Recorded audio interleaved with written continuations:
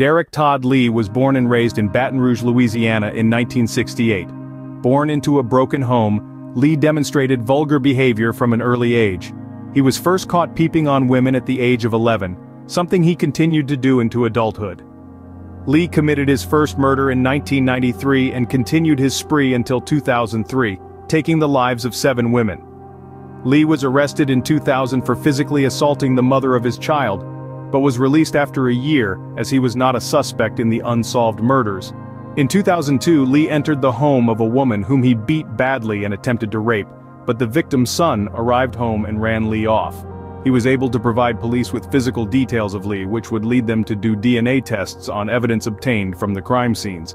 All this was enough to arrest Lee in 2003. He was sentenced to death shortly after being arrested, but died due to heart failure while on death row in 2016.